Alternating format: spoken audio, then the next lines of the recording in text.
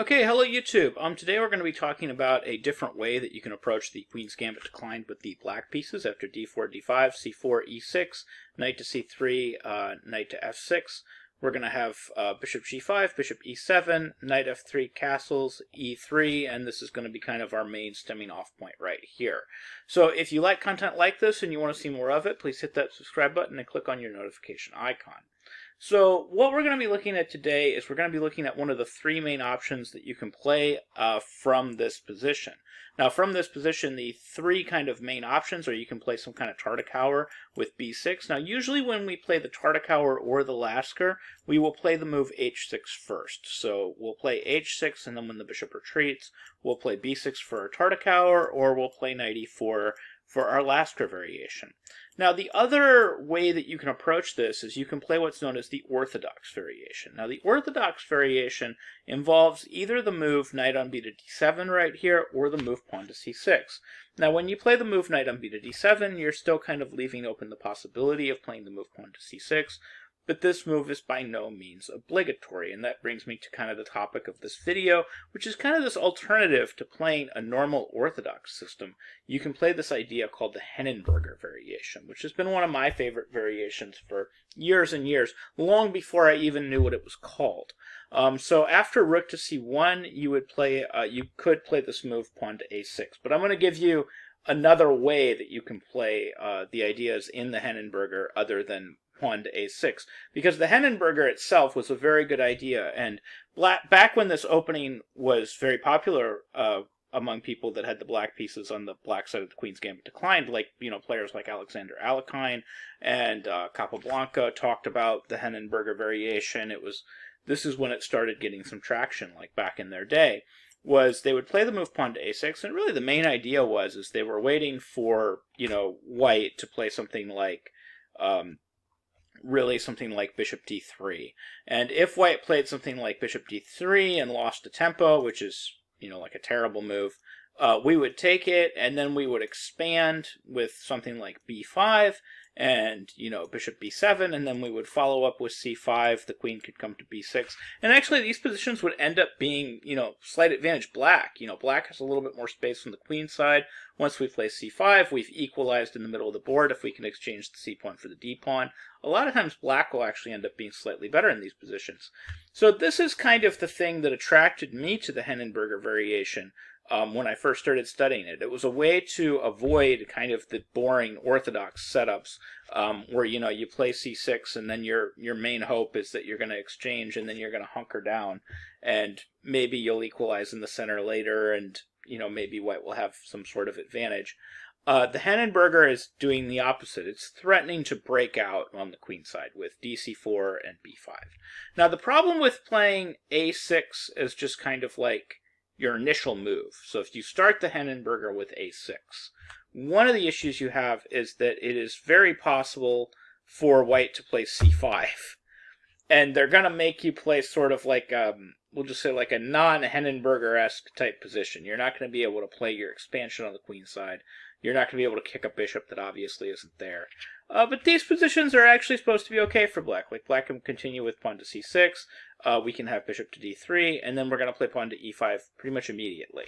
So the idea here is you just get in this e5 move pretty much as quickly as possible. Now, for example, we would have something like, let's say d takes e5, we could simply play knight e8. And after this exchange, like say bishop e7, queen e7, we are getting that pawn back on e5, and we should actually be in really good shape. This was actually played between Topalov and Nielsen in Dortmund in 2005, and it ended in a draw for black. Nielsen actually did pretty good. So just a few more moves. We have to defend against the threat on h7, and then the pawn gets recaptured. A few more pawns get exchanged, and as you can see, we have a completely symmetrical pawn structure without a whole lot going on. And this wasn't enough for Topalov to do anything against a guy that he was higher rated than by like about 100 points. So Topalov wasn't able to win this with white. The position's just too symmetrical and there's just not enough there. So this is definitely something that is playable even today. You can play the Hennenberger variation. Actually, Magnus Carlsen recently had a game that kind of got essayed in the Hennenberger variation. That game continued Queen C2. We had D takes C4. This is actually Ronian versus Carlsen, played back in 2013. So I guess not recently, like, close to 10 years ago, like 9 years ago. So we have dc4, bishop c4, and he plays kind of the typical Hennenberger type idea. We're going to expand, we're going to play c5, bishop e2, b5, so he does it in that order, but same idea. a4, b4, knight e4, we're going to play c takes d4, knight takes f6, and a bunch of stuff gets traded. Bishop b7, he finishes development, and, at this point he's pretty much equalized. He's gotten all his development done, and it turned out to be an equal game. This was played between Aronian and Carlsen in Norway in 2013, and that game ended in a draw, but I'll just show you the rest of it. We have knight c6. We have a few exchanges happen, some more exchanges happen, a whole lot of exchanges happen. Here, white, we could say maybe white's a little bit better, because he's got the bishop pair, but it turned out just not to be quite enough for anything, and actually white exchanged off, and now we have opposite colored bishops, and now the position is pretty much completely dead, but we can play a little bit. Actually, Carlsen's playing for a win now. He could just exchange and just shake hands, but he played a few more moves. Rook c2, and again, we could just exchange and shake hands, but instead they repeat moves this way. Black just refuses to exchange rooks, and instead repeats moves, and then they shake hands and draw as agreed. Black could have just as easily exchanged the rooks, and the opposite colored bishop endgame is also completely drawn. So there just isn't very much there. So those are some of the recent examples of people trying the Hennenberger. But there is this alternative, and I've been kind of getting around to this for this whole video. I wanted to talk about this alternative.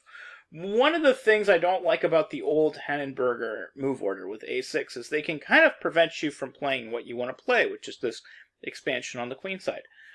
This move, d captures c4 right here, is actually a perfectly acceptable way to get to the same ideas that you would get to out of the Hennenberger. As it turns out, the tempo really isn't that important. Like, you do not need to wait for another move from white. You don't need to wait for queen c2. You don't need to wait for a bishop move. You can go ahead and just take on c4, and the whole point is you're going to play a6 and you're just going to threaten to play b5. Now, really, the only thing that we have to worry about is if they can play a move like pawn to a4 here and prevent us from our normal type of expansion. So if they can play a move like pawn to a4 and prevent pawn to b5, we would be in some sort of trouble here. As it turns out, this isn't a whole lot to be worried about. After something like pawn to a4, we're just going to play something simple. We're going to play pawn to c5. And what we're going to do is we're going to isolate this pawn. We're going to develop this knight to b6. We're going to develop this bishop to d7 and to c6. And the position really isn't all that complicated. Actually, black is doing pretty good here. Black should be considered at least equal after a4 and c5. Black has kind of a normal type of isolated queen pawn position, whereas knights are able to occupy the squares that blockade the d4 pawn, and you're still able to develop that bishop on c8 to d7 and c6, and you're actually able to anchor that bishop to the c6 square. And white will usually play like knight e5 and take the bishop on c6, but then you end up with a pawn on c6 and you still have your isolated d-pawn. So black is doing pretty good in these positions. So the move that people will actually typically play is they won't even try to play a4. They'll just play something like bishop d3, and then you can play c5 or you can play d5. It doesn't make much difference, but c5 is the main move. c5 after bishop b3, preempting b5 with bishop d3 is just another way to go. If they did something lackadaisical, like if they castled, you could get the full expansion. So like if they played castles kingside, you could actually just get the full expansion here that you would get out of the normal Hennenberger. You could play like b5, bishop b7, and then follow up with c5. This is definitely more than playable. So we're going to have bishop d3, c5, castles, takes, and then b5, and we're just simply going to expand with bishop b7, and we've completely kind of equalized here. And actually black ended up doing a little bit better than equalizing here. This was Lautier versus Gadakamsky, played in Monte Carlo back in 1996, and Gadakamsky actually went on to win with the black pieces. So after rook e1, rook c8, knight c3, h6, he managed to start improving his position once a few exchanges happen. And these types of things just happen in these types of positions. Black is actually doing a little bit better than it might appear. He's got slightly better piece placement than white does typically, and the positions usually are a lot better than they look. So black is actually just doing pretty well here. Kamsky managed to improve his position, and eventually he went on and got the full point. Notice here he's got the passed a pawn, and it's a very dangerous pawn. We have to deal with this. And he's also got this f pawn that he just won, so now he's up 2 pawns. And the position's a problem. Lattier wasn't able to hold it from here. So Kamsky went on to grind out this endgame, and he actually won the game. So this is, again, this is the main idea here, is you play dc4, bishop c4, a6, and you play these Hennenberger ideas with, pawn to c5, getting the isolated pawn, the queenside expansion with b5, bishop b7, c5. All this is on the table still. a4, you're going to play c5, you're going to isolate that pawn, and then you're going to play knight b6, bring your bishop to d7 to c6, etc. And you're going to improve your position this way. But this is called the Hennenberger variation. This might not be called the Hennenberger variation. I don't know if it has a name, but it's the same idea as the Hennenberger variation. Maybe we could call it like a delayed Hennenberger, or it wouldn't be delayed, it would be an immediate Hennenberger.